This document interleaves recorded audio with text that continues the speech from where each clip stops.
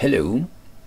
Today, the third problem of the booklet about the problems of Uri Avner. This is still a problem made when he was a teenager at the age of about 14, and it's a nice two mover with a clear mechanism and a very nice theme shown. So those who want to solve can begin, and I begin immediately to show the solution.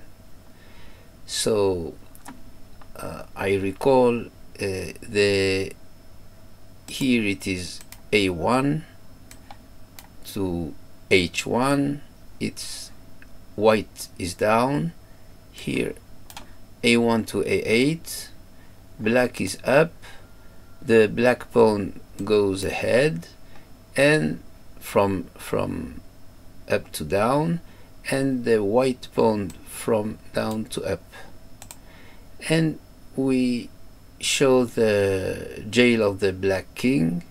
All the squares on the D column are controlled by the rook D1. The bishop C5 controls on D6 and D4. The knight on E4 controls D6 and F6. The pawn F5 controls on E6, and the queen controls all the squares on the F5, F6, F5, F4. The bishop B1 controls E4, and if the knight moves, it will control also F5. The knight on A7, of course, doesn't control any square around the king, but we can see that it may give a check on C6 in case the pawn moves, and we'll see. So just to have a look at what happens if in that position, if white plays a neutral move, let's say to rook D1 to D2, it doesn't threaten anything, but it gives us opportunity just to look what happens if the black pawn moves. The black pawn may move to open the line of the rook D8. Here it has no real use, but just I want to show what happens. Now if the pawn goes to D6, it closes the line of the rook H6, and then it provokes knight to C6, because the bishop on H1 is not really controlling C6 because of the knight on E4, and the rook now is closed. And if the pawn goes to D5, now you have a block of D5, and it allows white to close the line of the rook, and you have a mate on D4 by bishop C5 D4. Well, white has to find the threat, and the key of the solution is knight to F6. Knight to F6 closes the line of the black rook, opens the line of the bishop, change the way the squares on the D column are controlled by the knight. Before the key, when the knight was on E4, he controlled D6. Now he controls it. The knight controls D5. So the threat is bishop. If black plays a neutral move, the threat is bishop D6. So in order to defend, to forbid the move bishop d6, black can play the pawn or to d6 or to d5 in order to open the rook on d8.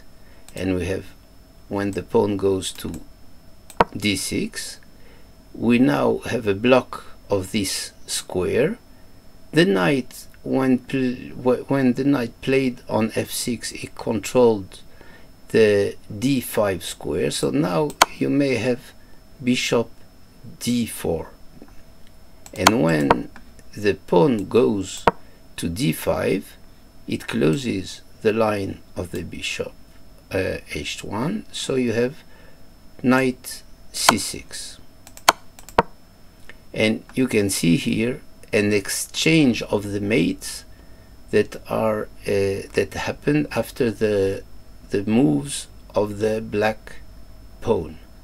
Before the key, when the knight was on e4, when the pawn went to d6, you had a mate by knight c6, because it was closing the rook h6. And after the key, you have not, on pawn d6, you have not knight c6, but you have bishop d4.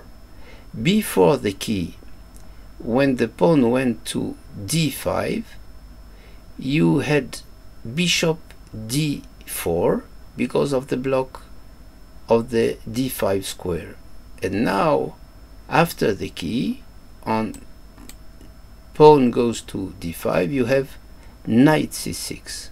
So that these two mates are exchanged, and this is the point in this problem. This is the intention of the author, to show these exchanged mates. And now I'll show the other variations. So the threat is on d6, so rook takes f6 forbids this mate, and you have now queen g3 because f5 is controlled by the bishop, and f6 is blocked by the rook.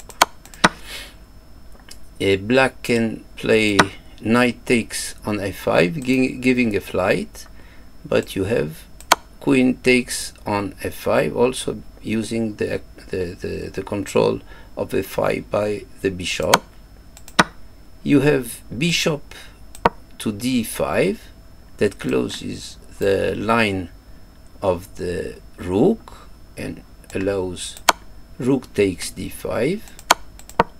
And last variation, rook to c8, pinning the bishop and allowing knight to d7. So all in all, I showed you the very clear and nice mechanism to obtain the exchange mates. A very clear-cut problem by a young teenager, and the number 3 of the book of the problems of Uri Avner. You can buy it on the address shown below the book here, the image of the book, the picture of the book. And have a nice day, and let's meet next for another problem. Thank you very much. Bye.